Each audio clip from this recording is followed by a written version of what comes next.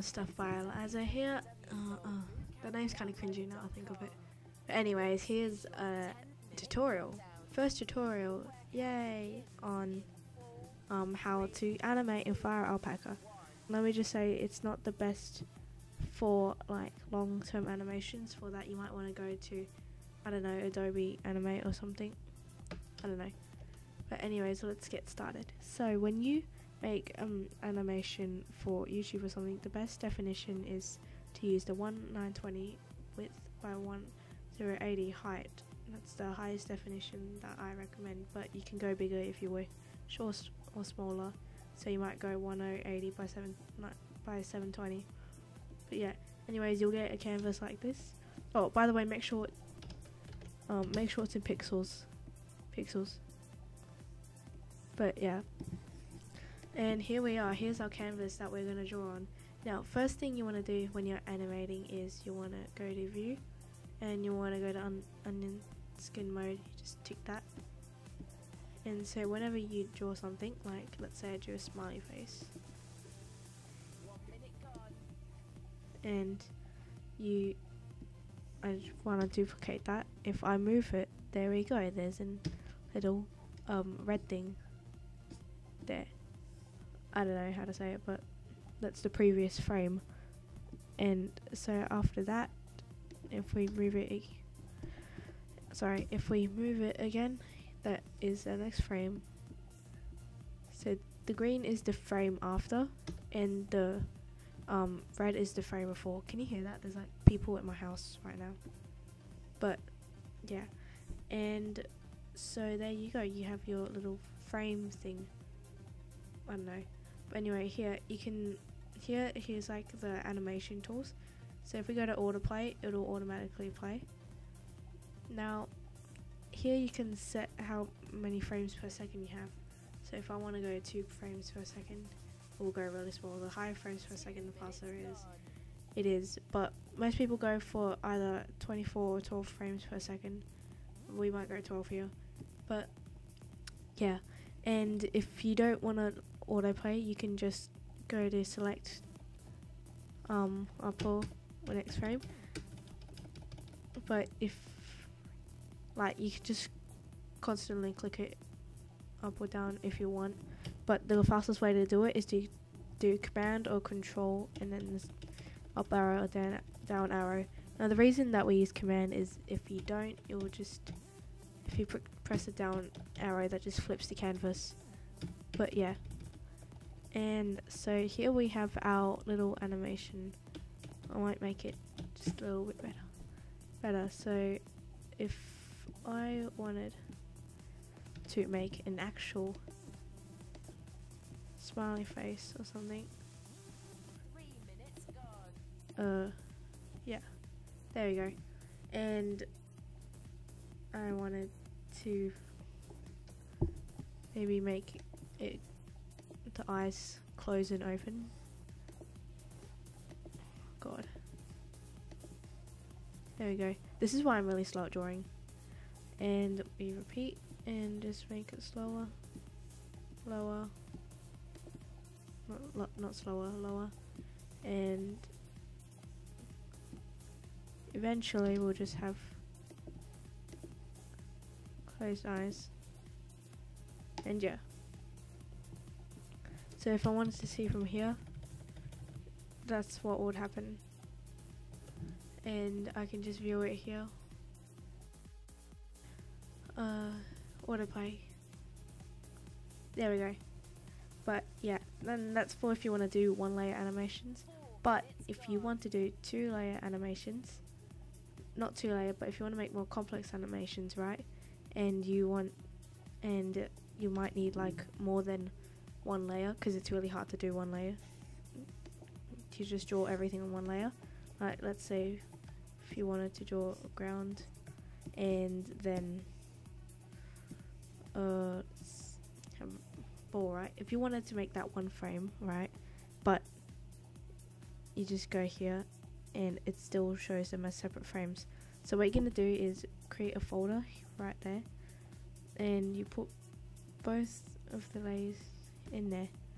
So now when you duplicate the folder by pressing this duplicate thing right here, and you might want to move that right there. It will eventually, like, say it look different. 5 minutes gone. Not look different, what am I saying? If you, yeah, this is for more complex animations, and you can put as many layers as you want in here, as long as it's in one folder. So now we have folders. Each folder will count as one frame. So here we are. If we go to autoplay, it actually does that instead. It's exporting. So here you go to file and then you go to export layers, but you have to have it in onion skin mode. So if I don't put it in onion skin mode, it's just gonna be like that. So I can put it export layers, onion skin mode. Don't put save as, just put export layers, and I'll make a new folder and I'll just put it all in here. Now it's gonna ask you if you want to open this, and you can open this, right? And it'll be in Japanese, so you gotta convert it to English, unless you can of course read hiragana and katakana and kanji and everything. And yeah, this is an example of an animation that people do. So here all you have to do is just select all files in that, and it will choose and it will do everything for you, right? And you see how there's like numbers here? That's just to make life easier, and so they'll number the animations. And so you just select all the frames that you want to use, and it will upload the images.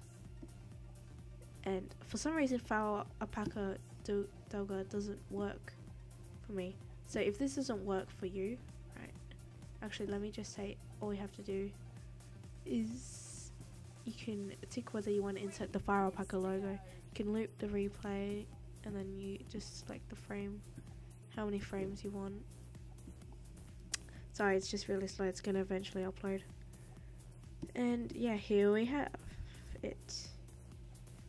Now it's going to be like, how do I say that? I don't know. But here you can customize how many frames you want per second, and you can have the completion size, change the size. I don't know what that does, but that's okay. You can loop the replay, insert the logo, or not somewhere, but yeah, and then you just create a GIF animation, and the steps are pretty self-explanatory from there.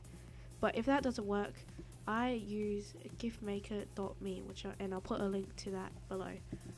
And sorry, I just have this here. And with gifmaker.me, you can do like all this stuff. Right, so I can open all these, and it'll just load eventually. So sorry, it's just gonna have that there, but can I get rid of this? Why did I? Okay. And so you can change the canvas size, you can be the same with that, or you can make it higher or lower, I don't know, whatever you want. And the animation, you can change the animation speed, right? So the lower the number is, right, the faster it is. You can just adjust this to whatever speed you need. But once you get like all of this done, you've adjusted everything. If you want, you can put music, but it's optional, you don't have to. I recommend just making it a soundless track and then editing it in your editing software. And here is where you have a choice whether you can create a GIF animation or a video animation. Now for animations, I create a video animation, so that's when it'll download, right? I can either view it or download it, make another animation, and so on and so on. So I'm just going to download this, and it should download. It's going to have like these random numbers and all, but here it is.